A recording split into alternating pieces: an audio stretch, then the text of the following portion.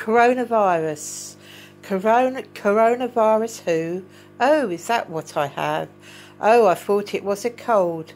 As I lie in my bed with my cats and dog, I count my blessings that I'm not the one in hospital.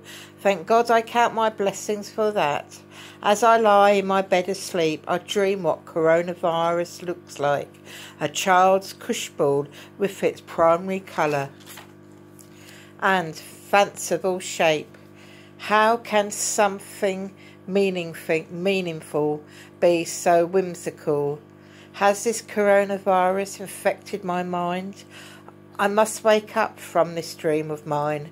When I wake, I find it's not a dream.